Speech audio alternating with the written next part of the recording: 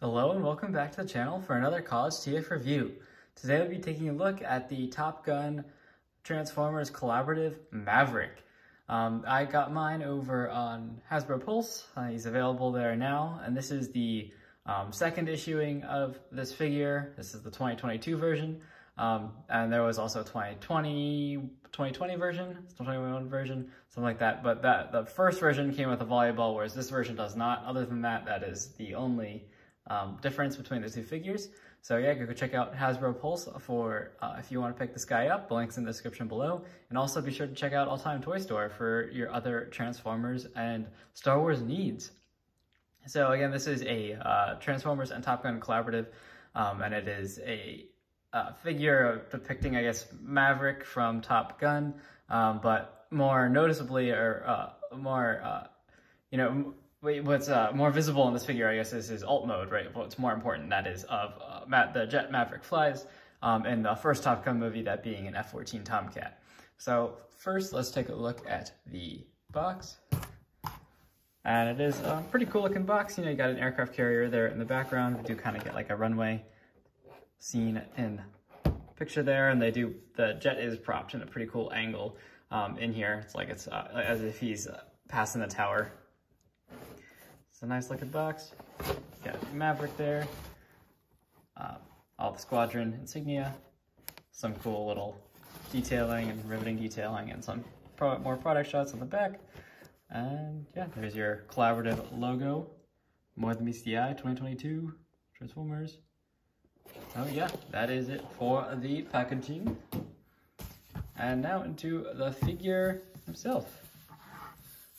So we'll start off with a look at the one other accessory that isn't integrated into the jet mode here that comes with Maverick, and that is his motorcycle from the first movie.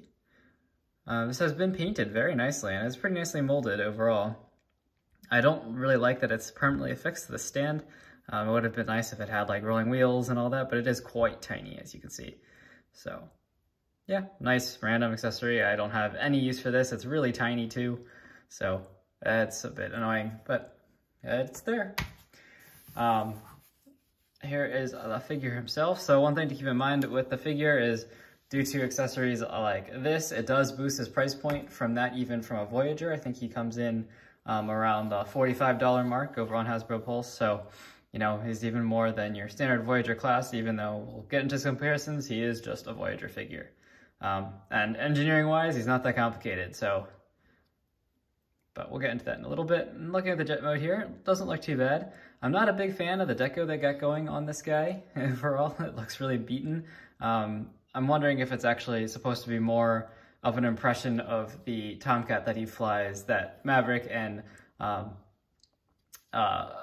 Bradley fly back in the second movie, that being Top Gun Maverick, opposed to the original Top Gun, as they do fly in a secondhand F-14, well-used one, but still pretty nice looking. I mean, I think they nailed the alt mode overall in terms of the design. It packs away really nicely, very nicely. The only thing I don't like is the landing gear. So the front landing gear, that looks good, folds up very cleanly. Now, there aren't actually any instructions for back landing gear in the packaging. And so the one improvisation you can make, which I think is the intention, is these are actually the heel spurs in robot mode, and they just stow away like that, and you can use them as landing gear. So that's what I tend to do. They really don't look good at all, and it would have been nice if they could have integrated some rear landing gear on the jet mode, but with everything stowed, I mean, this looks pretty amazing. It looks really sick in the packaging, that's for sure. And you've got some nice missiles molded in. These are separate parts, so you can pop them off, but you can transform this figure with them still on.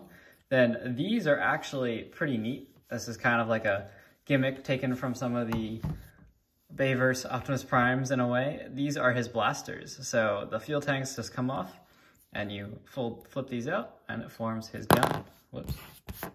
And that has been sculpted pretty nicely. A little bit of sculpting there, but I think this is a cool accessory. Definitely a cool way to give him his weapons, and he does have two of them, of course, which he can't hold in robot mode. Flip those out. Again, they're exactly the same on each side, so it doesn't matter where you attach them. But yeah, very nice. We got nice sculpted in detailing in the cockpit there, the 2 seats. We get Lieutenant Pete Mitchell and Lieutenant Nick Bradshaw, that being Goose and Maverick from the first Top Gun movie. Just some nice, marker lights and stuff throughout. Some of the warning labels, not all of them. There's no like intake or, no step warnings, which would have been nice to see, especially at a figure at this price point. Then you have a VF1 there on the tail and nice engine detailing. But overall, the sculpting on this looks fantastic. Another feature you have in jet mode here is you can have either the wings swept back or out. So this would be, your cruising mode landing, and then this would be high speed. So definitely very nice looking jet mode. I think this is definitely one of the best jet modes we've seen from a mainline Transformer, potentially ever. And it'd be really awesome to see. I know Hasbro doesn't have the license to any of the Macross series, but this mold is pretty much ripe to become a Veritech. I mean, it's awesome. So now let's get him transformed into robot mode.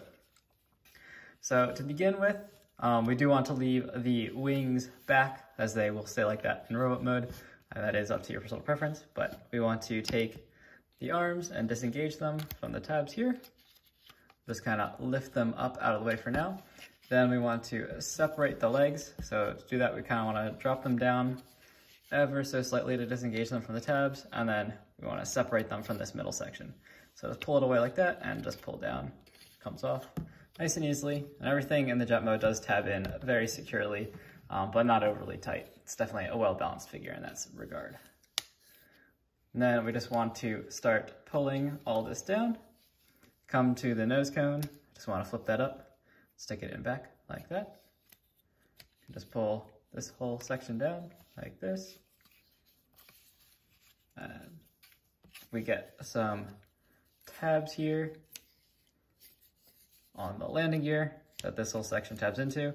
And you'll notice that these little pieces fan out as you tab in. So that's kind of a neat detail. And then we can just bring the nose cone over top here. Doesn't really tab in all that securely to anything. It just does kind of rest there on his back. But the legs do tab in fairly securely. We want to come in and collapse up the horizontal stabilizers here. We can flip out his feet. So to do that, you want to, again, lift up these panels. And now instead of just taking, we do want to pull the heel spur out, of course, and that clips over the engine. And then we want to pull out his whole toe section, which can be a bit tricky, but just get your finger in there, pull it out. And there you have his 1 foot done. Collapse that back down. Same thing, of course, on the other side. Pull down the heel spur, flip out the toe, collapse that down. So now the legs are complete. Now for the upper body. So what you want to do is you want to start with the arms up here. We can actually, before we do that, we can actually just go ahead and collapse this piece down. And there is a little tab here that goes into a little slot. It actually holds remarkably securely for being only a 1 tab and slot connection. It's very tight there. So very nicely done. Then there's 2 points of rotation up here. So first we want to rotate at the top section here. And then we want to rotate at the bottom and just bring this all the way around like that. And it does tab into place. And then we want to pull out the shoulders here like that. So we just pull this section out. Same thing on the other side. Pull this section out. Rotate these around that. And then we will need to rotate these missiles around as well. But before we collapse this top section, we want to come over here and we need to bring these little wing pieces up. And there you see the missiles are now facing down. So I like to rotate them around. This is up to your personal preference. But I rotate them around like that.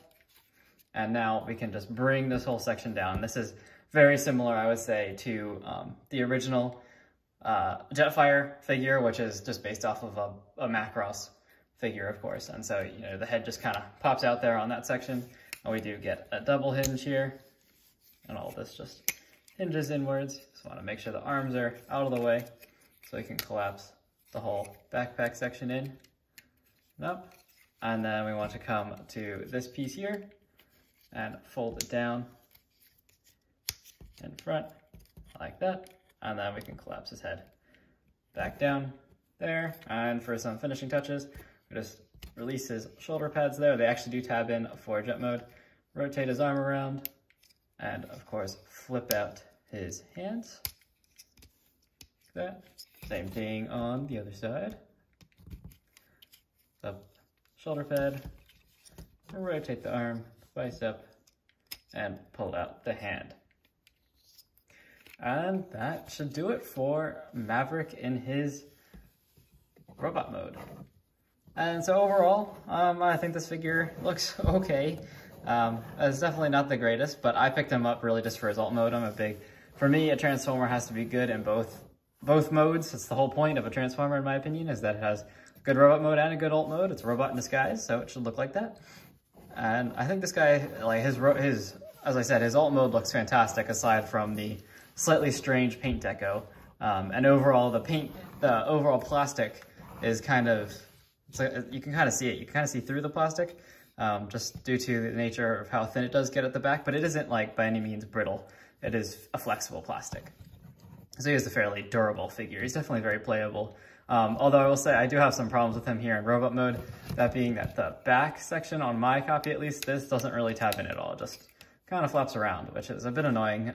So like, just lift him up. That just, of course, it flaps around like that. Maybe I transformed him wrong. Let me know down in the comments if you think I did something wrong here. Although looking at him, looks like I did forget to actually shift the shoulders up. Let's see, does that lock it in? Oh, there we go, that locks it in. So never mind, it's just a little trick in the transformation here. You have to make sure the shoulders do overlap on this back piece, and then it does actually lock in very securely, like that. So yeah, so that does lock in, but his robot mode is a little bit flimsy. I mean, there's a lot of big gaps in him, right? Like that doesn't look too great. And then of course up top, you have all these gaps here. So that's definitely not the greatest. And this piece doesn't actually lay flush in any way on the cockpit. You either angle it forward or angle it backwards, or just somewhere in between. It doesn't actually go down far enough to lay over top of the cockpit, which is a bit annoying. And then in terms of joint quality, he is pretty good. He can hold a pose, though his feet are a bit tiny. Though I'm okay with that given the way he transforms and how good his alt mode is. I'm okay with that compromises. He does stand and you can put him in a pose. So just bring him in here so you can see some of the face sculpt detailing there. So kind of a neat look. It's like obviously looks like a fighter pilot helmet. It's Maverick's helmet, but then has a stylized robot face mask. I definitely do like the look of that. And then otherwise, the painting and everything is the same as in jet mode. You don't really see anything new here. So same deal, going all the way down. It does look a little bit strange, the way the legs are completely clean and then you have all of that weird paint on the back. But I still do really like this figure. So in terms of articulation, he does have a very stiff ball joint at the head. It does not, at least on my copy, he cannot rotate past that degree, though I don't think you need him to be an owl and rotate much past that, so that's good enough. You can get him looking up to a pretty good degree, and he can look down, so pretty good out of that ball joint. Then at the shoulders, we can get not quite 360, just due to the nature. I mean, I guess, yeah, if you hinge his arm out of the way, you can do a full 360, even with these tiny little shoulder pads, which also do look a little strange in my opinion. I'm not sure if he would have been better without them, or maybe just bigger shoulder pads. It just do look a little bit strange. His arms are a little bit skinny too. Then we do get, of course, upper bicep rotation here, which does the full 360. And then we do get a very nice range of motion there at the elbow, right, way past 90. Unfortunately, this whole cavity here is hollow, and given that he is more expensive than a Voyager, I would have liked if they could have filled that in. But again, because of how complex, of how clean his jet mode is, I'm actually okay with them having that hollow space. It's just more a matter of the price point. I think if this were like a $30 figure, like a normal Voyager class, then it would be totally reasonable. But being $10 more, I'm not sure if that price difference is necessarily worth it, given you have all that hollowing in there too as well on the inside of the arm. Now that being said, it does have some molded in detail, but still, they did cheap out a little bit there on overall on this figure for the price point. Then there is no kind of waist rotation or anything given the nature of the transformation, but he can kick forward to a pretty good degree and backwards You know, the wings do actually, you know, you can of course move these however you want. So you can have them like a jetpack if you want, but the wings also do not hinder that motion. So very nice range of motion there. And he can do the splits. He actually does have nice ratchet joints here. So you can do the split. Now you do kind of have to, either you have to rotate the thigh like that or just move the wing up to allow clearance for those, for the tails. And then you can get nice 90 there out of the knee. And then of course he does have the ankle tilt, though not to a very great degree. I would say if you want to get him to some more aggressive poses, it does become a little bit restrictive how narrow these feet are. And then, you know, you kind of lose the support of the tail, depending on how you try and support him. But overall, I actually do very much enjoy this figure. And then there isn't anything at the wrist other than the hinge down, but that can be useful depending on if you give him some other weapons or whatever pose you're trying to put him in. And so he does also have ports throughout. Oh, sorry, there's also a thigh rotation. I'm not sure if I should that, but he does also have a thigh rotation up there, of course. So then there are ports, of course, throughout, so you could mount, you know, it's mainly just for the jet mode. He is pretty clean otherwise, you know, these are just to mount, of course, the gun fuel tanks in jet mode. And then other than that, I don't think there are any other 5mm ports other than the hands. So, and then of course the ones back here holding the missiles. And you could, I guess you could have them hold the missile. It's this whole piece doesn't look very good. That's probably about as good as you can get with the missiles. So I definitely wouldn't use them in that scenario. And I think they do look pretty cool on his back like that. And you don't actually have to ever pull them off. So that is pretty neat. But he can, of course, hold his guns, which I do think look pretty cool. Again, I do like this style of transformation where everything integrates into the alt mode very seamlessly. So there is Maverick with his guns. And I think he does look pretty cool. I really do like his alt mode. I mean, I think that's the saving grace of this figure is how well done the F-14 is. I mean, they they messed it up a little bit with the paint, but I still think it is definitely worthwhile if you're a big fan of jet transformers or F-14s, or if you're a big fan of the Top Gun movie. Of course, I think this is definitely a must-buy. But for, you know, general generations, Hasbro Transformers collectors, I don't think this is a must-buy at all. This is really only for those Top Gun fans or anyone who likes the design of this figure. And so yeah, again, please go if you want to pick him up. Check out Hasbro Pulse. He is still available. And thanks for watching. As always, please remember to like and subscribe to the channel to keep these reviews coming. And I'll see you on the next video. Thank you.